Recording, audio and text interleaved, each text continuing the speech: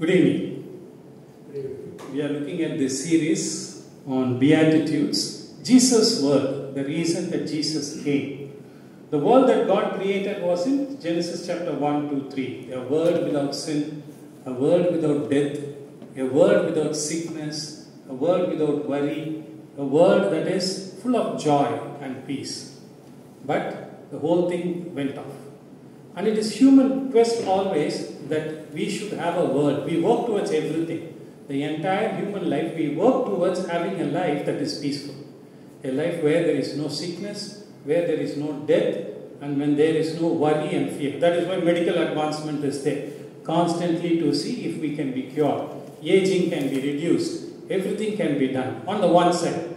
On the other side, we have the other thing like war and other things where we ourselves as human beings, global warming, the number of flights that fly, all that spoils the earth, the green, everything it goes up. So they call that, right? So all this, on the one side as human beings, we work towards a world that we want. A world that is full of peace, joy, worry-free, where there is no sickness, no death, no pain, no crying. And on the other hand, we also are working on a world which has war, which has famine, which has inequalities, poverty, everything. So as human beings, on the one side, we were created in Genesis chapter 1 and 2, and therefore we have in our mind, due to our gene that has come from Adam and Eve, that this is the world that we should live in. A world of peace, a world of joy, where there is no sickness, no death, no sin, no worry, no fear, and such things. On the other hand, we have the gene of Adam and Eve, the same Adam and Eve after they have fallen. So we are fallen generation. So constantly we are working to make this world better. Transport and everything, particularly health. We are finding so much of money is being pumped into research so that there is no sickness. So that people can live longer. There is no death. On the one hand we do this, on the other hand, for example, tobacco, smoking. People kill themselves. Drugs, narcotics, people kill themselves. And murders, and crimes, and jealousy, liquor, food, cholesterol, fat, obese. One side we want to have a world that is well and good and family. On the other side we have a world that takes the life out of us. Between these two worlds, Genesis 1 and 2, the ideal world that God created. Genesis 3, the fallen world. And then in Genesis 21, 22, the world restored. Back to no fear, no crying, no pain, no death. That is Revelation chapter 21. So what happens is, in between, how do we make that change today? Revelation, it will change. But in Jesus Christ, in the middle of this life, in history, He enters and He inaugurates this kingdom of God. He says, when I come, there will be no crying. There will be no pain. The second time I come, there will be no crying, no pain, no death. And there will be no sickness. But you don't have to wait for that. Now I have come the first time, we can start with it. And that is why we are looking at the Sermon on the Mount. We are looking at this 7 weeks, we are looking at the Sermon on the Mount. We have finished up to 5. Today we will be doing 6. And then tomorrow or the next week with 7 we will finish it, right? So let me read for you just the Beatitudes again, so that we just recap what we were looking at earlier. Matthew chapter 5, beginning at verse 3. Blessed are the poor in spirit, for theirs is the kingdom of heaven. We said that those who are feel spiritually weak, they are blessed. Those who feel, I am not spiritually strong. I still need to come up to God's standards. God has a standard, I am falling to that standard. I still need to read the Bible more. I still need to pray more. I still need to give more. I still need to love more. I still need to sacrifice more. I still need to become holy more. I still need to speak more truth. So when people feel that blessed are the poor in spirit, for theirs is the kingdom of heaven. To such people who feel I am inadequate in my spiritual life, God opens the gates of kingdom. So that is the first one we saw. The next one is, blessed are those who mourn, for they shall be comforted. Mourning includes spiritual mourning. Those who mourn, I am a Christian, I am a preacher, but still I live a life that is so weak. I am not come up to that standard. I mourn over my own state of life. And the Lord says, you don't worry, I will lift you up. The Lord comforts us. I am there. All that you do is walk with me. I will take care. So mourning is very, very helpful, especially spiritual mourning is very helpful. When we tell the Lord that the point is poor in spirit, we feel weak, I'm not able to live the Christian life I'm called to. Then the doors are open. And then we mourn, when will I come up out of all this sin, out of all these addictions, out of all these worldly pursuits that I have in my life. And then what happens is the Lord says, you don't worry, there will be comfort.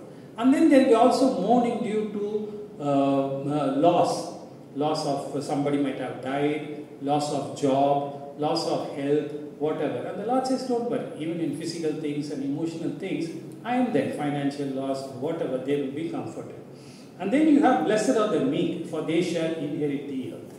Blessed are the meek, meaning those who consider others.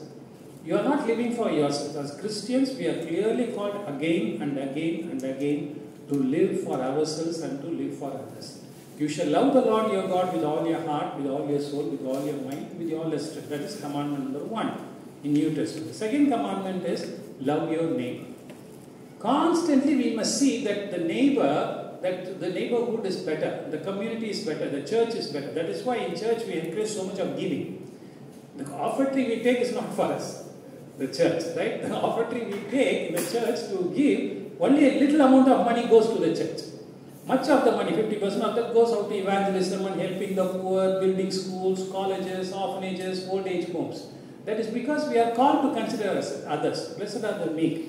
No, I am there, let them others have their way also. So giving important, not walking over others, but wanting to grow over others. So that will be very, very unique to us as Christians, that the offertory we collect, sometimes we collect specially offertory.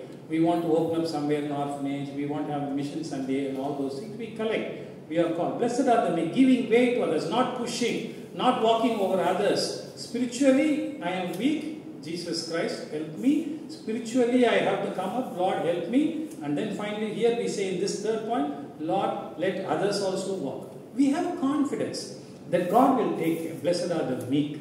We don't have to be competitive in this world.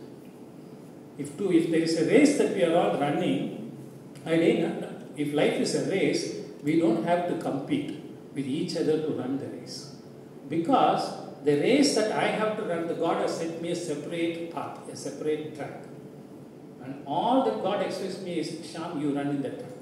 You don't bother about others' track. Those who are running faster or slower, whether they are becoming richer or poorer, you just run your track. Blessed are the meek, right? Leaving others the way, I will do it that way. And then blessed are those who hunger and thirst for righteousness. They shall be satisfied. As Christians, holiness, righteousness, doing the right thing. Righteousness means doing the right thing. Constantly, Christianity is a moral religion. I told you, moral, ethical, legal. Christians, we should always be legally correct. We should always be morally correct. We should always be ethically correct. Righteousness, right? Then if we want to live right, then God helps us. They shall be satisfied. He says, okay, you want to live right? I will help you to live right. It will save a lot of problems. When you open the newspaper and all, you see so many people, this one arrested for that one arrested for that, the big people, small people, everybody arrested. But because we believe in a God who asks us to live right, we don't have to fear that. God has taught. That is why in Christians' homes we teach people discipline, truth, live right, don't tell a lie, don't steal, don't do that. So that is inculcated in us, so it saves us. Otherwise you find big businessmen, politicians, everyone, they live well and then they get caught and then go to jail. But as we are caught here, blessed are those who hunger and thirst, for they shall be satisfied. And then blessed are the merciful, for they shall seek mercy. It is difficult for us, but we are called to be merciful. Merciful is two things. One is to be charitable, to help others. To see if somebody is weak, we help them. Somebody can't walk, we help them to walk. Somebody needs help. In India, it's very, very less. But I've seen in Western countries, Christians have a very extending arm of help to others. If the child is challenged, mentally retarded, there are other Christians in the church who come and take care of them once a week. If there is somebody who is elderly, they cook food and give. So there is a practical help in the Western countries among Christian communities. But here we have not come. Merciful. The other mercy is to forgive. If somebody has made a mistake, just overlook that. Don't always think you have done, I created a loss and a throw-break thing, no anger, vengeance and other things. Forgive. Lord, you have forgiven me, forgive others as I have been forgiven. And now today we have come to blessed are the pure in heart, for they shall see God. Blessed. No, joy. Christian life is supposed to be a life of joy. Joy means everything. Peace, quietness, a heart that is full, contented. When you have joy, there is nothing else you need in your life. Right? That is the blessedness. Asirvadam Neraiva. The whole thing of is Magilchi. Ullukulla oru sandosham. Blessed are the pure in heart, for they shall see God. Let's look at this words. No? What do you understand by pure in God? Pure in God. Blessed are the pure in God. What? And they shall see God. The phrase pure in heart, what does it mean? Perfect. Perfect. Right? Heart should be perfect. Right? So when we are talking of holiness or goodness, perfect. No? The blessed are those whose heart is perfect. Any other this one. I said no wrong answers. You can don't worry about right or wrong answers, and don't worry, only my face is on the camera, so your face is not there. Cleansing. Sorry, cleansing. It's a process of cleansing, right? As human beings, we are constantly people who will dirty ourselves, right? It is there. When we live in the world, however we may try to live right, we are prone to becoming dirty. So cleansing is a process of purifying. Yes, purifying. Perfect. Psalm 24 gives a Yes. explanation. Who does not trust in an idol or swear by a false God. And that person is a pure in heart. That's what it says. Psalm 24 verse will be? Verse 4. Verse 4. Psalm 24 verse 4. He who has clean hands, right? And a pure heart, right? He who has a clean hands and a pure heart, who does not lift up his soul to what is false and does not swear this. He who has clean hands and a pure heart. The Bible calls us to a pure heart. What other understanding we have? Blessed are the pure in heart. Purity of mind. Purity of mind. Purity of mind. Purity of thoughts. No, what thoughts go into us? A purity of thinking, right? A purity of thinking. Jesus Christ said, the Old Testament is said, if you commit, it's a sin. You shall not commit adultery. 10 commandments. You shall not commit adultery. It is wrong to have a sexual relationship with any person outside your marriage. That is Bible. You shall not commit adultery. But Jesus Christ said, but I am telling you that you should not even look at someone with lust. Then you have committed adultery in your heart. Purity in thought. Because one day our thought will turn into action. Once we have not cut the thought, then the thought becomes word and the thought becomes action. So what Jesus Christ says is, it is true that the scriptures say, do not commit adultery. But if you want to stop committing adultery someday, today you have to purify your thought, your mind. Cleanse your mind so that your flesh will be purified. Okay? Yes, that's wonderful. Mind. Purity in mind. Blessed are the pure in heart. Anything else? Purity of desire. Purity of desire. No, the purity of desire. What do we desire? Do we desire the right things? Right? So when we make an evaluation, when we see something of the worldly things of money and all those things, no, what do we desire in this world? As we live as Christians, where is our heart placed? Purity in heart, purity in desire. What do we want in this life? At the end of this life, what is it that I want to have accomplished when I choose courses, when I choose my job, when I choose my husband or wife, whatever we choose, when we make choices, purity of desire, wonderful, purity of desire, what do we choose? Mind desire. Where? Innocence, right? Purity in heart, without cunningness, without shrewdness, without criminal intent, without malignance, everything, right? Innocence, living an innocent life, very, very simply put, right? Innocent life, a heart where there is no place for impurity, right? Children have innocence, they don't know what is right or wrong, they don't understand. Innocence, a heart which still has not learned wrong things, living in innocence. Anything else? Righteousness, living right. Pure in heart means living right? Living right, like righteousness, right? Learning to live right, constantly checking in our heart, are we living right? And keeping the heart in right. One is by purifying. Anything else? We must be steady in what we do. We must be steady in what we do. Then only it will be pure. Otherwise, it will become impure. So, there is a constant pure. So, there is a steadiness in our life, in our mind, in our heart, in our thinking. We have to maintain a steadiness, a standard by which we maintain the purity of heart. Yes, then. Anything else? Blessed are the pure in heart.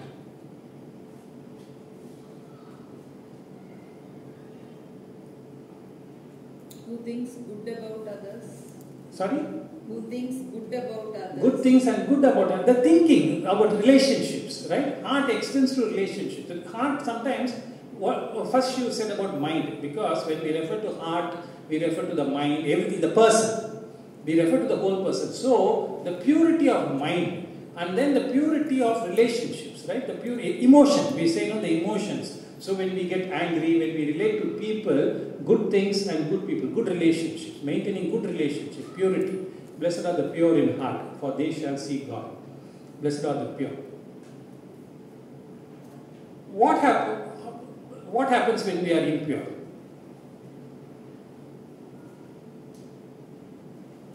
Okay, let's go. Sorry? You lose the blessings of God. You lose the blessings of God. Right? When you become impure, you lose the blessings of God. Why do we lose the blessings of God when we become impure? Because we are not faithful. We are not faithful, that's true. Not holy. Sorry? Not holy. Not holy, yes. So we lose that.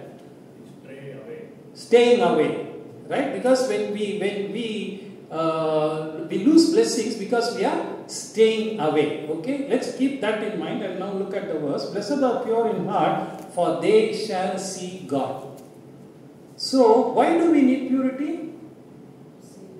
To see God. Right? I think the entire Bible can be summarized into this one verse. Blessed are the pure in heart, for they shall see God. Right? I think there can be nothing higher than seeing God. Is there anything higher than seeing God? That's why going away means we see. One day if I am here, you can see. If I leave to that room, you cannot see me. If we move away, if people are in strain and they move away, you cannot see each other. Or if people move away farther for whatever reasons, you cannot see. Blessed are the pure in heart, for they shall see God. Right? So when we sing, we lose blessings because we move away from God. That is the biggest risk, right? When we sin, we lose. The greatest, the power, right? The Christian life is secret, is in purity. The power of Christian life, right? The power, the victorious Christian life. I read a book very young when I was about 25 or something. Watchman, a Chinese person wrote The Victorious Christian Life. In that book, it speaks about victory and other things. Power.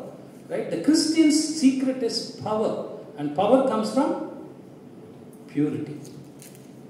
And our God, His power, the Lord, His power, the Lord God Almighty, Yahweh, God the Father, as we speak, Lord Jesus Christ, Lord Holy Spirit.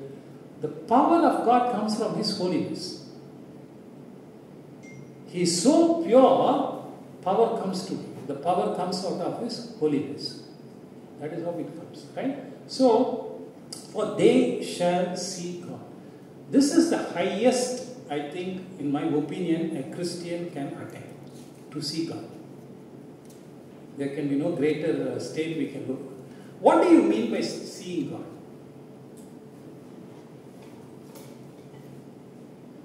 What do you mean by seeing God? Communing with Him. Sorry? Communing with Him. Right? Communion with Him. Relating with Him. Right? Because God lives within us. So what happens is, when we say to see God, it means we are relating to God within ourselves. Am I getting it right from you? Communion with God. Communion with God. Sorry, you said communion with God. Okay. Relating to God. Speaking to God. So when we say that you shall see God, blessed are the pure in heart, for they shall see God. Those who purify their heart have the privilege and honor of talking to God, of communicating to God. Yes, what else? Filled with Holy Spirit. Filled with the Holy Spirit. Because when you see God, you shall see God means it's the Holy Spirit, right? You have a verse reference for that, or you just want to see? Actually, the Psalm 51, Yeah. 10 onwards, Yes. it speaks. Yeah. Do not take your Holy Spirit from me. Yeah, create in me a pure heart of Create in me. So, there is sin in his life, David and Bathsheba. He moves away from God. He realizes that we said, no, unholiness, we move away from God and we lose the blessing. So, the moment David did that in Bathsheba's case, what happens is, he immediately realizes, Nathan comes and tells you, David, you have done wrong. And David doesn't contest that. As a king, he would have chopped off the head of the prophet. But he says, I have sinned. That is the word he says. I have, the translation, exact translation of Hebrew will be, I have failed. So he immediately realizes, I have made a terrible mistake in my life. And he says to God, have mercy on my God. And then he says, do not cast me away from your presence. Don't throw me away. As you said, no, the presence, we are moving away from God. Lord, please do not move away from me. Lord, don't move away from me. Do not cast me away from your presence. But create in me a clean heart, a pure heart. And do not take your Holy Spirit from me. Give me a steadfast spirit. Let me read to you a small passage. No? We all know that God exists. And yet we do not see Him. We all know that God exists. And yet we do not see Him. We do not understand Him. Sorry? I'm reading from a book, small book, right? We all know that God exists and yet we do not see Him. We do not understand Him. Take one of these great messengers of light and compare his character with the highest ideal of God that you ever found, and you will find that your God falls short of the ideal and that the character of the prophet, that is Jesus, exceeds your conceptions. You cannot even imagine a higher ideal of God than what actually embodied, have practically realized and set before us an example. We all know that God exists and yet we do not see Him. We do not understand Him. This is the words of Swami Vivekananda. Right? He has written in a book called Christ the Messenger. Right? In this book he says, the quest, we all know, as human beings, we all have that quest to see God. That is why he makes it. We all know that God exists. Of course, there are atheists who don't believe that God exists. And yet, we do not see Him. So, on the one side, you have atheists who don't believe in God at all. So, that is one. On the other hand, you have people who believe in God, but people who have not seen Him. We all know that God exists, and yet we do not see Him. We do not understand Him. So, there is always this human quest, because we have lived as the gene of Adam and Eve. Somewhere in us, in our gene, in our soul, in our spirit, in our mind, in our brain, in our body, we have that experience of Adam and Eve passed on to us. That we were with God. And we know God. And therefore God, we were in communication with God. And we were talking to God. And therefore that quest is there to see God. And as we read in Genesis chapter 3, that time in the evening, when Adam and Eve, after they had eaten, in the cool of the evening, that is in the evening, God came and talked to them. So they were in communication. Then God asks, Adam, where are you? Because Adam is missing in the park. He was used to be sick and they used to come. He is not there. So the Lord asks him, Adam, where are you? And Adam says, I am hiding. You are hiding. Why did you hide? Where are you hiding? Because I sinned. And then he says, what did you do? Did you eat the fruit that I told you not to eat? Eve gave me. So, and then he asked, Eve, what did you do? And then Eve says, the serpent deceived me. Here is a God and a human being talking continuously when they saw God. Because till that stage they were pure. Till that stage they were pure. But the moment they fell, they hid from God. They moved away from God. It is not that God has moved away from us. Do not cast me away from thy presence. God doesn't cast us from His presence. We move away from God's presence. Adam and Eve, they ate the fruit and they could have just stayed there. God could have not come that evening. He would have known. He definitely God knows. God could have said, Adam and Eve, you ate the fruit I told you not to eat. I'm not going to come and I'm not going to talk. No. In His appointed time, in the evening, He came. And He asked. But it was Adam and Eve who moved away from God. And they went and hid. And they also realized that they were naked. So far they were not aware as they were naked. Young children, they are born, no. Till they grow up, they don't know they are naked. They just come, it is the parents who give them the bath, it's parents who dress them up. They don't know they are naked. But at some stage when they become older, they know they are naked, and we also tell them to dress, so they go and dress privately after that. But till that stage, it's the parents who give them bath, it is the parents who give them the dress, everything. They don't know. After some time, they are very conscious, and we are also conscious, they have grown up. So they were coming every day, and God was talking to them, and they didn't have the sense that I am naked. But here, when He came, when they sinned, they immediately realized that we are naked. And so they made clothes for themselves. They have grown adults before time. So they hid. So they moved away from God. And that gene is there somewhere seeking God to see God. So they were seeing and talking to God, and then they lost it. And God doesn't move away. That's one thing we must always know. When we feel that God's presence is not with us, we shouldn't be wondering, why did God move away from me? Why is God so far? Where is God? Those are not the questions that we must be asking. They are all the wrong questions. The right questions we must be asking is, where?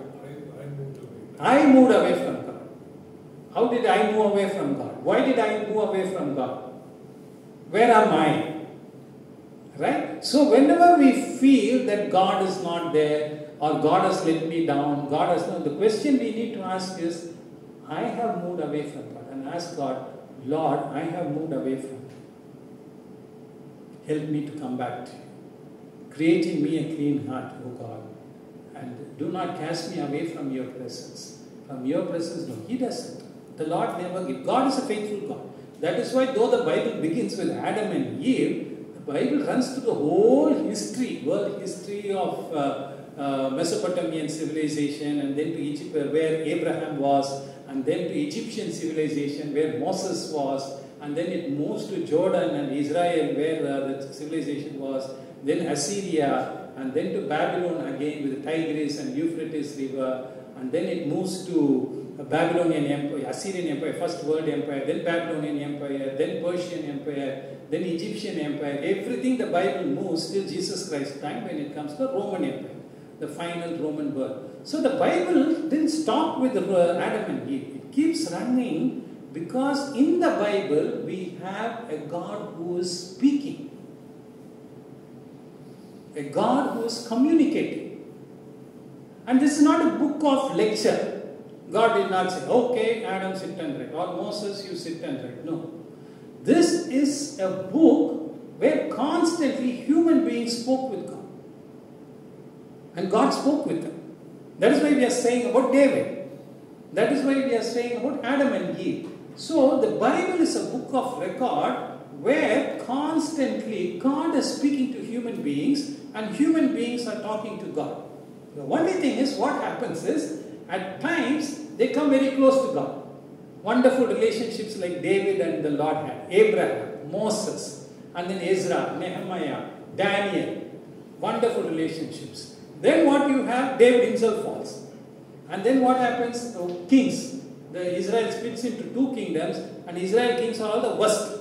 None of them believed in the Lord. In Judah Empire, some believed and some didn't believe. So this book is full of interaction of God constantly pursuing us.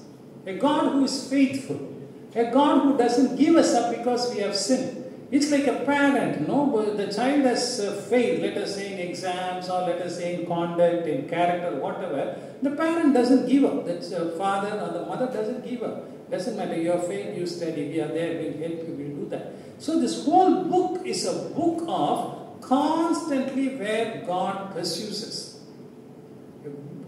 A constant pressure of God coming close to us, but we moving away from us. Sometimes we go close to God, sometimes we move away from God.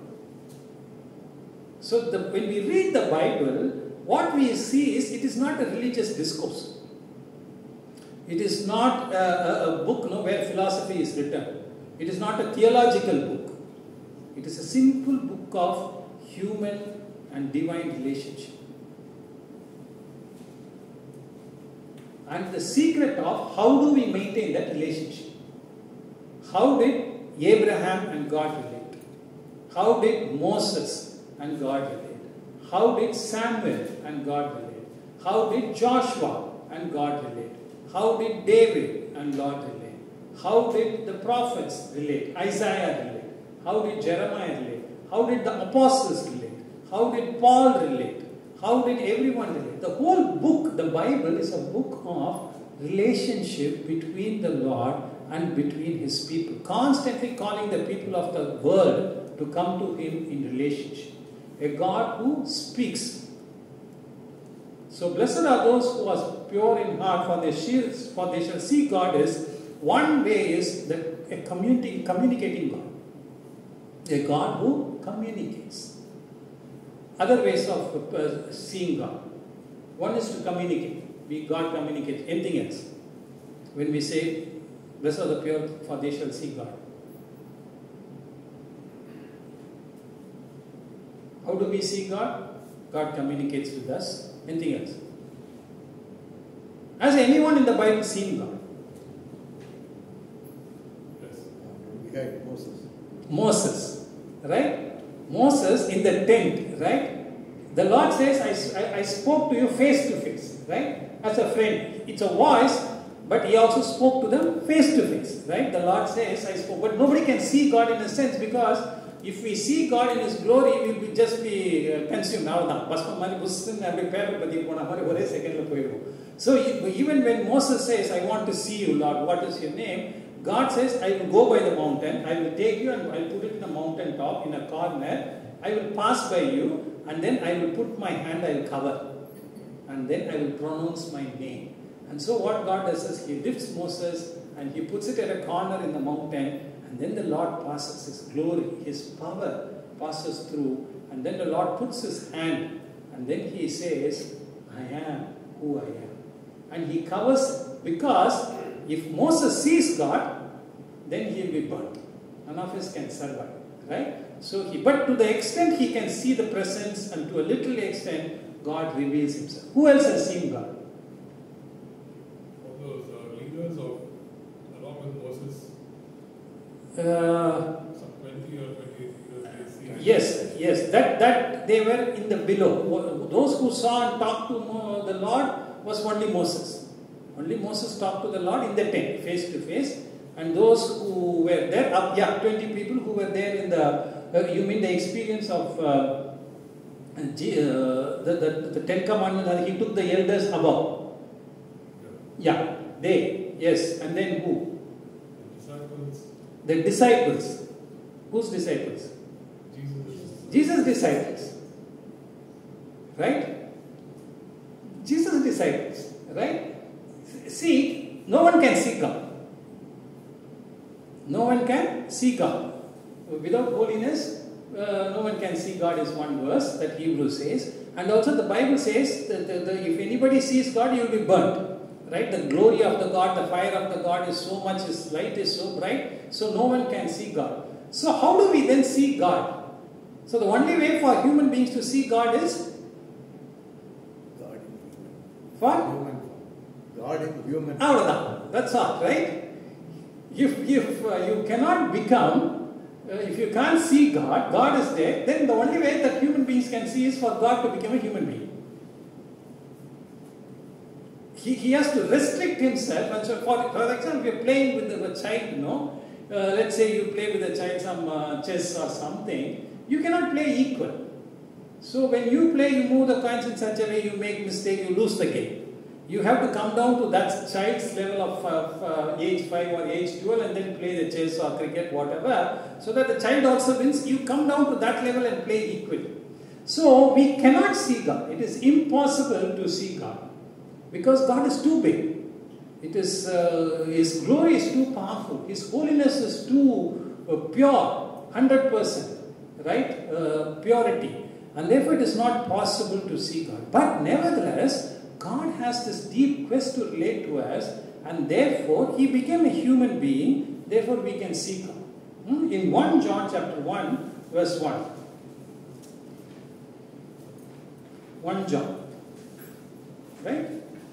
1 John, the disciples, we said, no, it's a wonderful one here. 1 John chapter 1, verse 1. Can you read it, please? That which was from beginning, That which was from the beginning. Okay, yeah. which we have heard, Which we have heard. which we have seen. What was there from the beginning? Word. The Word. The Word meaning? God. God meaning? Jesus. That is John chapter 1, verse 1. In the beginning was the Word, and the Word was with God, and the Word was God, and He lived among us. And the Word became flesh, John 1:14. So, that which was from the beginning, that is, Jesus who was from the beginning, and then which we have heard. Whom did they hear? John is saying here, we heard Jesus. And that is why in Matthew chapter 5, when we are looking at the Beatitudes, it says, and He opened His mouth and taught them, saying, God is directly talking to us through His mouth, opening. And here, which we have heard, and then You have seen. seen our eyes. What an excitement John has in writing that. We have heard God. We have heard the Word. And we have seen Him. We have seen the very incarnation of God. God has to bring down Himself to such a small level as a human being, so that when we see Him as a human being, or when we, even in the book Moses, he said, keep the people away from the mountain. If they hear my voice, they will die. So even to hear God's voice, people will die. To see God, people will die. Don't come near the mountain, because if you come near the mountain, you will die. Die, die, die. So the only way for God to talk to us, because sin was, earlier He was talking to Adam and Eve without difficulty. They saw Him, they talked to Him. But now the sin came, we couldn't talk. So, don't come near the mountain, you will die. Don't hear me, you will die. Don't see me, you will die. But here it says, here to come down to that level we can relate, which we have seen with our eyes, which we looked upon. And then, we have seen, and which we and we looked at, we saw God, we saw Jesus, we saw, and our hands have touched. That is the excitement, he says. You know, we touched Jesus, we touched God, right? Blessed are the pure in heart, for they shall see God. What a great honor and privilege that we have, a God beyond infinite God, a God of power, a God of wisdom, a God of glory, a God of love and truth, a God of holiness, purity, everything beyond imagination. But this God comes in such a way, the Word became flesh. The Word became human. And this is the human we saw. And this is the human we talked to. And this is the human, because they were apostles, they were going in the boat, they were fishing and everything. We touched Him. We touched Him. Right? So that is possible. Blessed are the pure in heart, for they shall see God. Any other verse on anyone seeing God or hearing God? In the Bible. Any other? Isaiah. What does Isaiah say? Isaiah chapter 6, he says, in the year that King Uzziah died, in the year that King Uzziah died, he says, I saw the Lord sitting upon a throne, high and lifted up, and the train of His robe filled the temple. And above Him stood the seraphim. Each had 6 wings. With 2 He covered His face, and with 2 He covered His feet, and with 2 He flew. And one called to another and said, Holy, holy, holy is the Lord of hosts. The whole earth is full of glory. Isaiah saw heaven. And not only he saw heaven, he saw the Lord. That's a very, very exceptional vision somebody has had in the Bible. Moses had an exceptional experience of talking to God face to face. Not a vision, not an audio, not an oracle, not a prophet, a voice that came from inside. The Lord said, I speak to you as a human talks to you, face to face. This is like Isaiah. Let's say that heaven is that side of the screen. It is like Isaiah pulling that screen and then peeping into the screen to see the heaven behind the screen. I saw the Lord sitting upon a throne. Something we can't see. Christianity makes it possible for us to see God. Isaiah saw the Lord. Moses talked to him face to face. The disciples touched him. And the disciples touched him. Adam and Eve spoke. And we are seeing again and again. So, Jesus Christ promises, blessed are the pure in heart, for they shall see God. What a great joy for us and what a great honor for us that we can see God. What it requires? Purity. Constantly asking us, Lord, purify us. We want to see too. It is not the privilege of some people. Jesus Christ did not say, blessed are the rich people, for they shall see God. He did not say, well, blessed are the Bible scholars, Bible teachers, Bible preachers, PhDs and others, they will see God. He simply said, blessed are the pure in heart. Whether you are rich or poor, whether you are educated or uneducated, make yourself pure and you shall see God. Meaning, you can hear God, you can see God, you can sense God, God's presence, He is with me, and you will hear God. Only thing is, we have to ask the Lord, Lord, speak to us. But in the same Isaiah chapter 6, the Lord will say in verse 9, keep on hearing but do not understand, keep on seeing but do not perceive. Make the heart of this people dull and their ears heavy and blind their ears, lest they see with their eyes and hear with their ears and understand with their hearts and turn and be healed. The Lord is also saying, preach in such a way, preach till these people can't see and can't hear because they are not obeying. So purification is obedience. So greatest promise we have here, the Bible or anyone can offer is to see God. Blessed are the pure in heart. And the calling that we have is to simply to purify ourselves. As we purify ourselves, we can see God. Let us pray. Our dear Heavenly Father, we thank you this morning. What a great God you are. You have revealed to us yourself, the unknowable, the one beyond understanding, the one whom no one can see and survive, the one who is fire, the one who is glory, the one who is bright light, the one who is truth, the one who is love, wisdom and power. No one can come to you, but you have come to us.